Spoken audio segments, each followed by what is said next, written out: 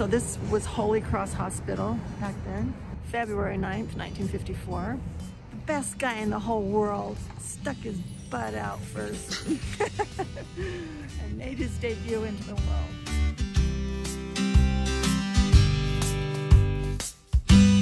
Yeah, so he was about 9.5 pounds, bum first breech. She kept calling for her mom, because she was Danish, and in Danish, more is mom. And she was calling for her mom. She kept saying more, more, and they kept giving her more of the gas, whatever it was. His mom couldn't walk for about 3 weeks after that. So because he was and had been in this breech position, when she would lay down to change his diapers, his legs would just pop out. According to his mom, he was a really good baby and he slept all the time, and he really does know how to sleep still. 1500 East in Holiday. Dad should recognize it. All right, behind that fence. How dumb is that? 1476. So this is where, so Dad lived here until he was, I think, in 4th grade.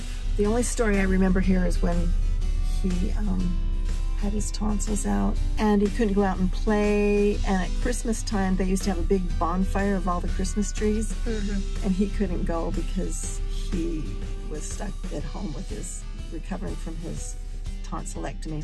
But he remembers sitting and looking out the window at all the kids with the bonfire, and his mom brought him some mashed potatoes to eat. And he remembers that, which is pretty good for him to have that memory. Yeah. Woodside Drive.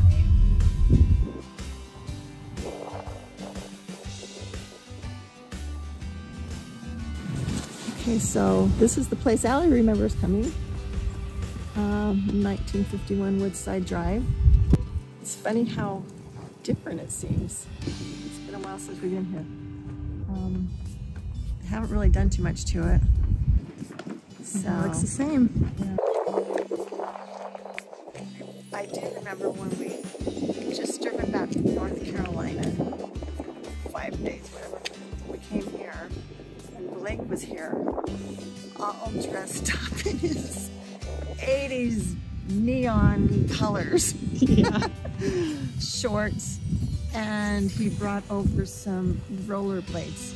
He was teaching everybody to rollerblade. So that was the new hot thing? Yeah, I just remember seeing Blake all in his neon colors going down the street on his rollerblades. Happy birthday, Bob. Pretty old, 70, is it? Yeah, he's getting up there. So we're asked to provide a memory, and we have been thinking and thinking and can't remember one. So I'm gonna go way back to where, before any of you guys even, Addie says happy birthday to where you guys didn't even know him. So I remember Bob was 4 years ahead of me in school. So we were never in high school at the same time. But I remember somebody telling me, who was in high school, probably a girl in my ward, that Bob always walked around and was in assemblies and stuff with this black cowboy hat on. And she seemed to think it was cool. I don't know. Wow. It sounds kind of dorky to me. You decide. But we think you're cool now, Bob, and we hope you have a fabulous day. Cowboy hat, that brings back memories. Bob falling off horses. Sorry about that, Bob.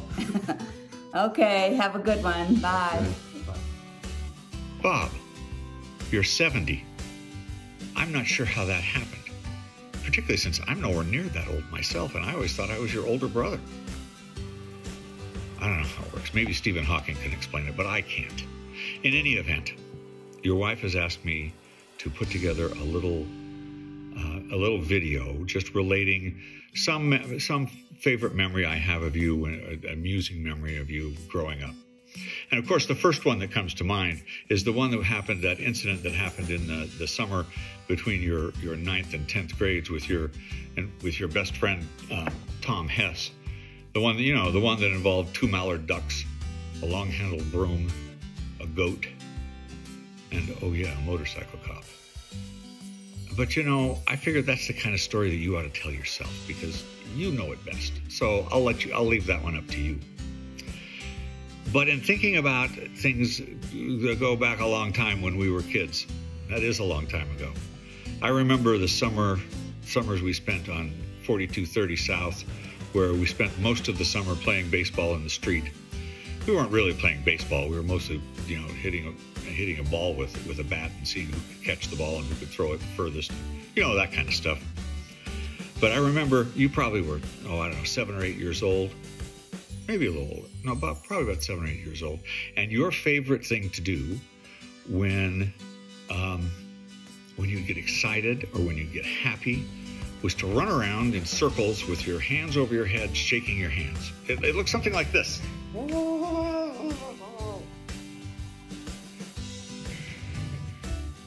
Well, as a kid, I thought that was kind of odd behavior, but I haven't thought about it much until a year ago or so, and I was reading, and I saw an image of that, and it turns out that that kind of behavior is indicative of early onset dementia. So I guess that explains a lot of things.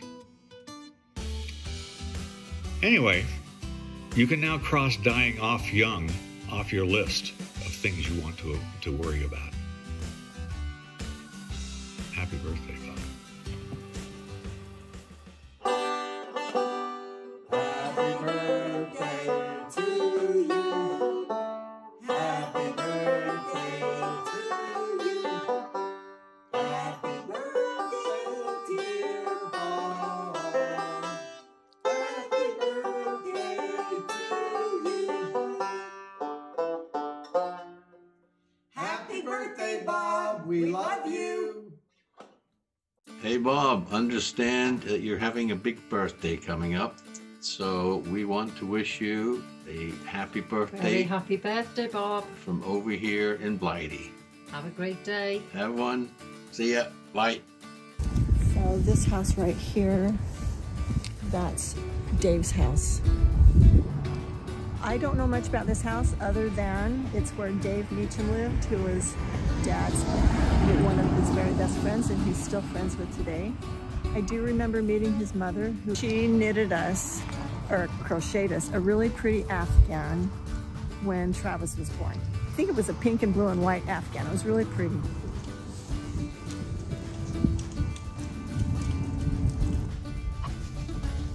Hi everybody, I'm Dave Meacham, one of Bob's good friends. I'm gonna take you on a little stroll down memory lane here for a bit, so come on along with me. I've been thinking lately about the subject of famous duos.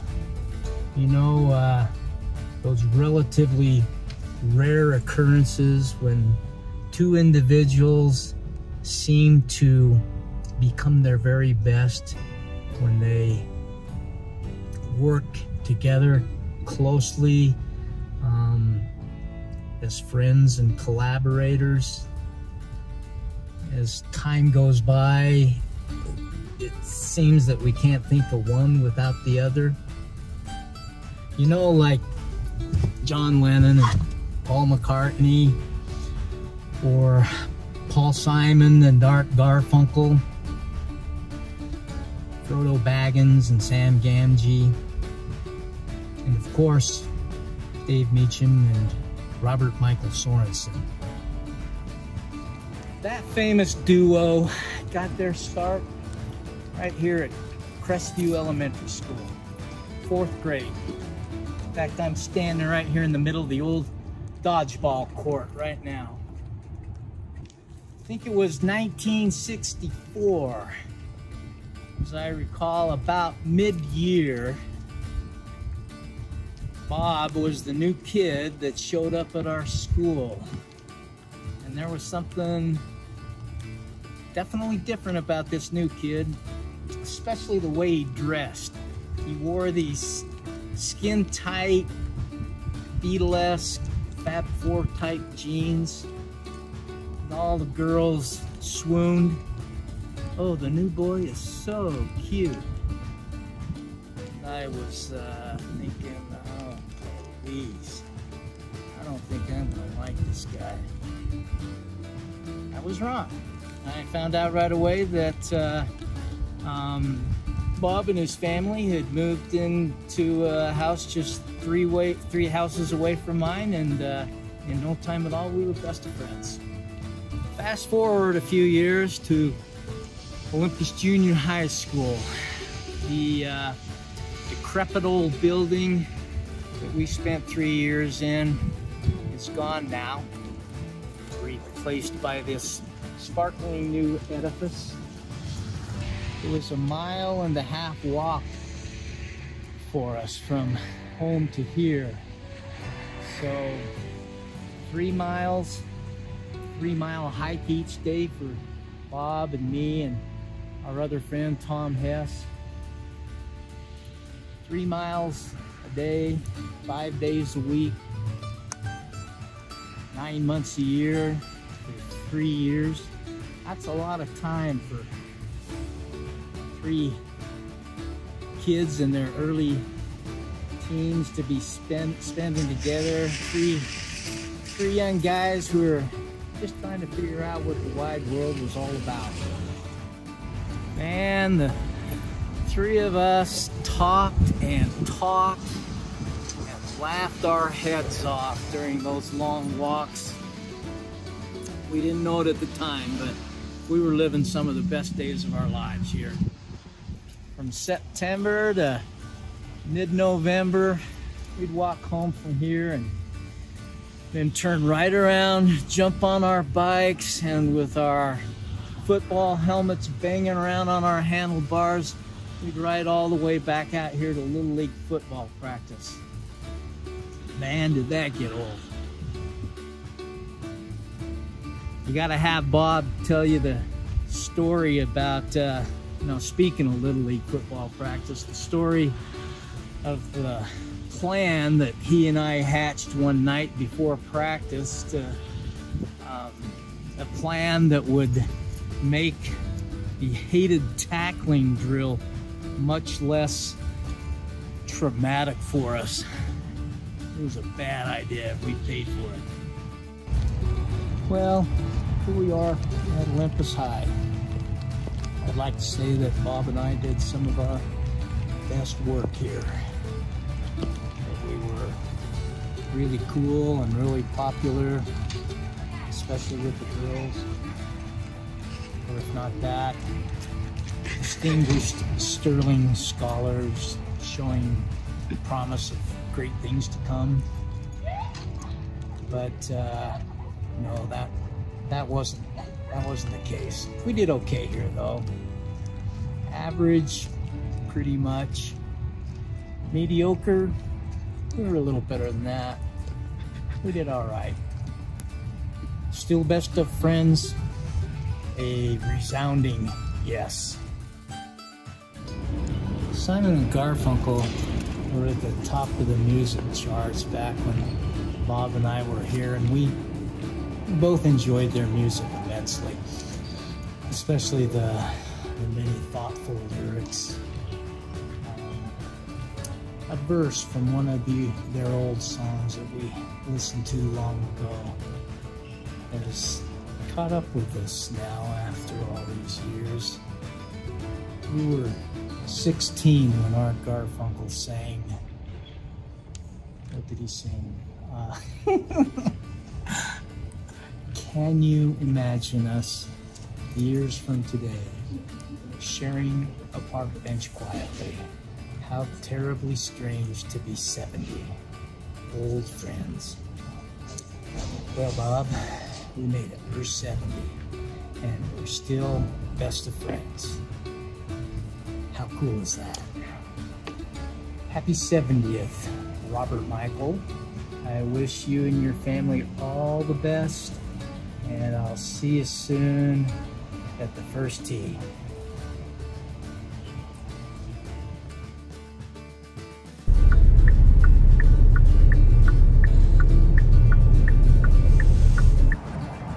I don't know what to say about this, except that this is where Dad went. I think they tore down the old one. This fancy one out. Yeah. Yeah, but we did go to his 50-year reunion a couple of years ago. and 1/3 of his class has passed away. So we are feeling like survivors. I think when he hung out with Dave and that crew, he was the designated driver. But then he had his other friend Steve, who was on a different end of the spectrum. But he's still, Dave and Steve and him are all still good friends today. They go golfing. So yeah.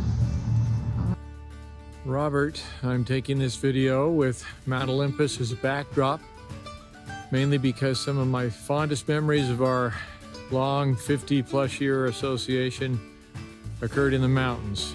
Specifically, the times we'd go up to Albion Basin with a bucket of Kentucky Fried Chicken and eat the whole thing together as we sat by a fire. We've done a lot of things together over the years, Bob. Some fun trips, not the least of which was the time we spent with you guys in England, and lots of golfing and sharing of theater tickets in the Pioneer Memorial Theater. But we're getting along in years now. You're the first one to hit 70, so you're the senior along here. Only chronologically, emotionally, you're still a junior. But I wanted to wish you a very happy 70th birthday, and here's to a few more birthdays yet to come. Happy birthday, Bob. Bob, want to wish you a very merry and a happy 70th birthday. Just wanted to express my great love and appreciation for you, period. There are many, many, many times as we're visiting about the church and about life that I become amazed at how wise you are, how much you know, and how much common sense is a part of you. It is always a privilege to be with you. And sometimes at the end, maybe we haven't caught a lot of fish, but we've grown spiritually and we've grown in many ways as we talk about life, about our families.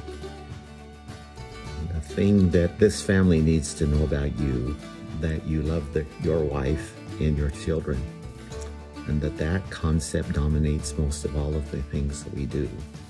So as I wish you a happy birthday, I'm also declaring to them of your goodness, of your love to them, for all they mean to you, and your eternal desire to be together as a family forever and ever.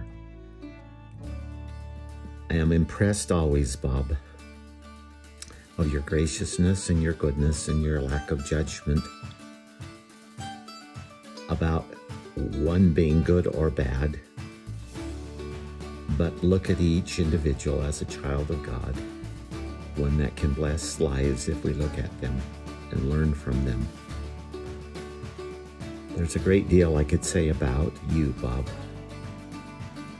but you know how I feel, and I am very grateful that we get to go fishing together and do things together, because I'm a better man because of you, and I thank you for that. And I thank you, family, and you, Jane, for what you have done to make this man so great, and just again witness to you of his love for you and his goodness and his greatness, and say thank you, Bob. May we continue to have many hours together, learning and growing and developing in the eyes of our Father in heaven as we build one another and help one another. Hope you have a great experience on this, your birthday. Thank you, Bob. So we're going to drive by the old Beneficial Life building. After my brief stint at BYU, I decided to take a break until I came home for Christmas, and my woman in our ward, who was our young women president, she said, well, they're hiring at Beneficial Life if you want to come in and apply. And so I went and applied at Beneficial Life Insurance Company, and I got the job in January 1975. In March of 1975, Bob, Dad, gets off his mission, and then he needs a job while he's going to the U part-time. So he starts working at Beneficial Life. He worked in the microfilm department, and for my job, I would need to go access some of those old records. And so he would watch me, and he thought I had a really cute bum. Then rumor had it that he was going to ask me out. Well, months went by, and eventually he quit and got a job at Zion's Bank. And I remember I would go cash my paychecks there. And I remember seeing him sitting there in this blue and white gingham shirt. And I thought, yeah, he's kind of cute. Eventually, he came up to my desk with Steve, his buddy Steve, because he didn't dare do it alone. And he came up and he said, "We came to ask you out." And I went, "Both of you?" And he's like, "No, just me." This is the McEwen Mansion. This is where we came on our very first date. His friend, Joe Black, got married, and we came to their reception on our very first date, which was probably November, early November. Let's say early. We better say early. November, December. Oh, that was where we came to his wedding reception. And then after that, we went with Steve and Peggy to a really, really nice restaurant called Balsam Embers.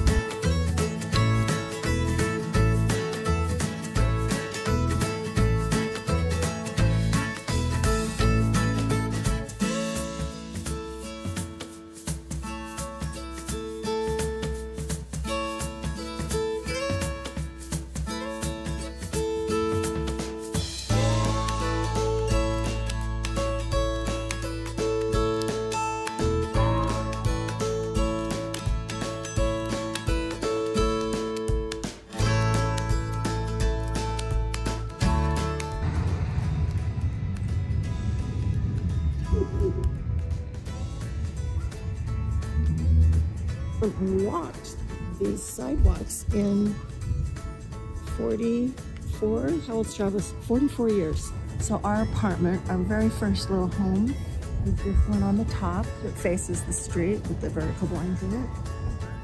And we were so excited to move into this little house. It was our first little home. I remember Bob taking the bus home sometimes. We'd get off the bus here and walk down, and I'd be waiting in the window, watching him walk home.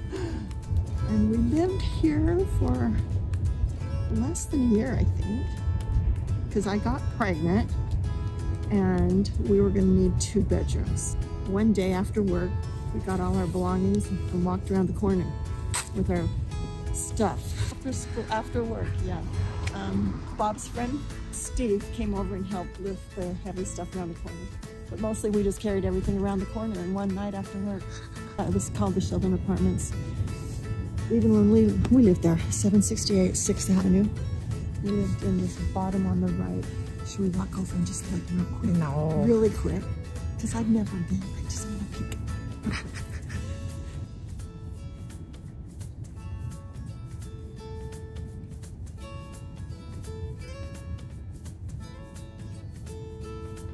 Just being Snoopy. Little Snoop. Papa Bob, happy birthday. I was supposed to do this with my whole family, but Saturday came and went, and I'm on my way to beautiful Reno, Nevada. As you can see, it's looking a little sketchy, driving into a snowstorm right now, but we'll make it. Anyways, happy birthday. I think your ripe old age is 70 now, so go get him, Bob. Happy birthday. Happy birthday, Papa Bob. Happy birthday. We love you. Happy birthday, Papa Bob. I love you. Happy birthday, Papa Bob.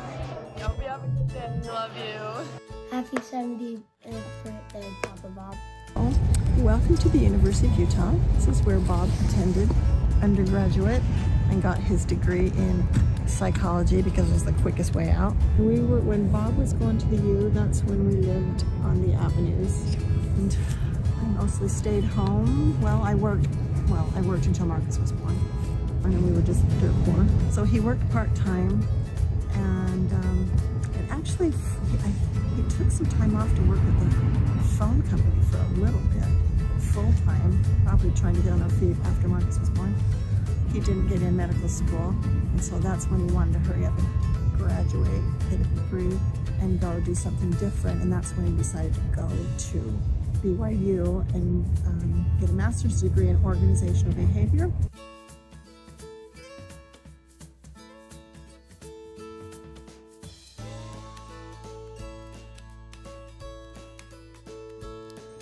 All right, Papa Bob, happy 70th birthday.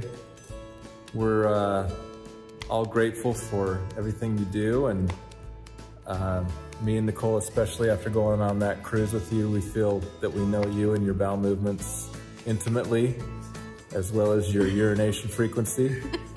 So we're very grateful for that. Happy birthday. Happy birthday, Papa Bob. Happy birthday. Happy birthday, and I will just share one thing that I love about you, Papa Bob, is that when we come to your house on Sundays and have Sunday dinner, I love that you make it a priority to have family prayer with everyone. That really means a lot to me, and you're such an example to my kids, to show them the importance of taking the time to kneel and pray and you know, be the priesthood holder of your home, and I really appreciate that about you. So happy birthday, hope you have a great 70th, and we love you. Happy birthday. Happy birthday. Okay.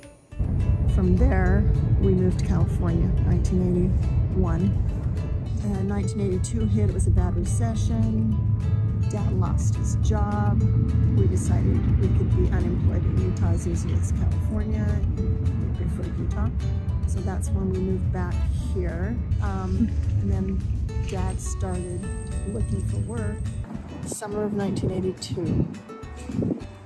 So this is when I went back to work at Beneficial Life. And Dad put the boys in daycare. And Dad was out beating the pavement every day looking for a job. This was kind of not our best year, shall I say. It was a hard year.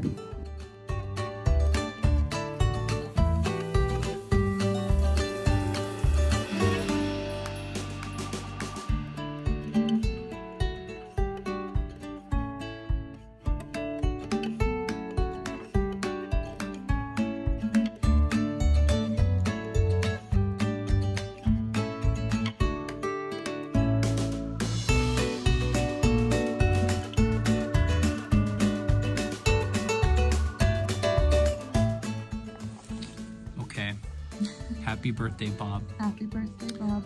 We wanted to tell you that we really appreciate you, and we love our Ask Bobs. That's our favorite thing, is to ask Bob something that we could look up on the internet ourselves. But we want you to do the research, and then we discuss it.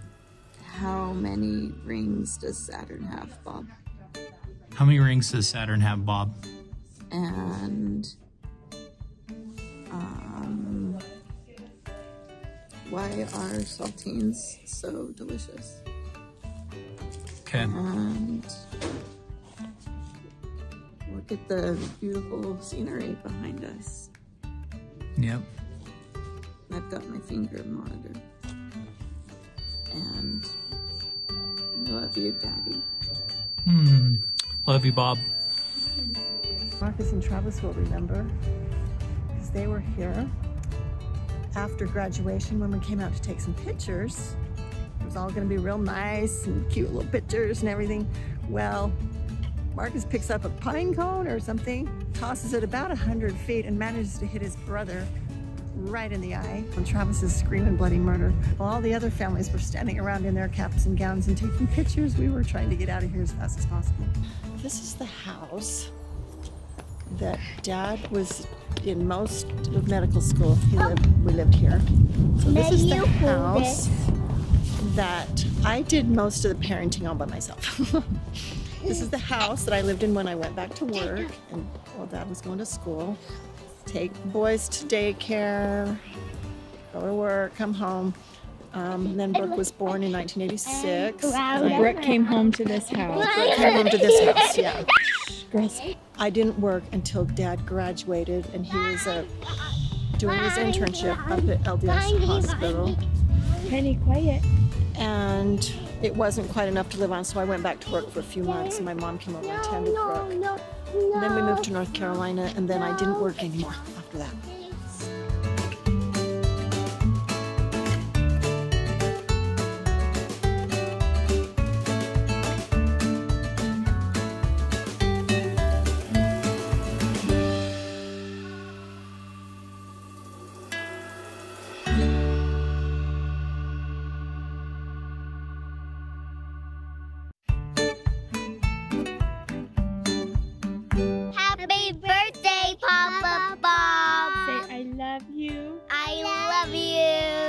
Sing.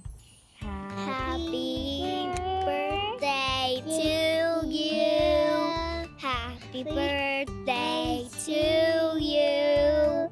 Happy birthday, dear Papa Bob. Happy birthday to you. Yay! You go first. Okay. Happy birthday. Happy birthday, Bob. Papa Bob, Dad.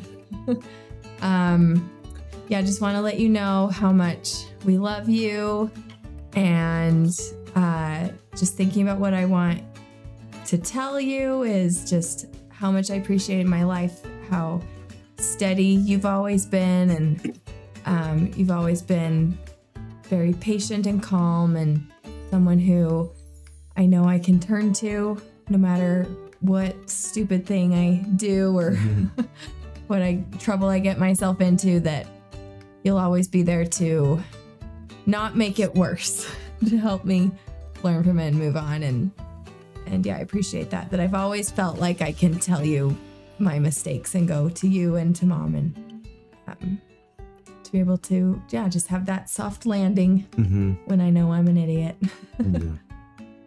Honestly, the same. Like, yeah, because Bob, you've helped us like so much more than you know in many ways. And also just, it's always someone's like fear about what one's relationships with their in-laws will be. And that has never had to be something. Like, I felt so accepted by you and encouraged, and it just feels so good to have a father-in-law like you. So we love you very much. Happy birthday. Happy birthday, Bob. You old man. This is the house that Mommy lived in when we moved back from North Carolina in 1990. This was a really great neighborhood. It was a perfect neighborhood for my little boys to ride their bikes around, Marcus and Travis, because it was safe. It was brand new when we moved in. Went through an ordeal because the builder was a piece of crap, like really bad. And when we opened the front door, the door bumped into the stair, and I had to go to the building inspector and do all kinds of things to get the builder to fix the stairs. I think that house right there still has the door hitting the stairs. But anyway, that was our beginnings to living in this house. But once we got in, we loved it here.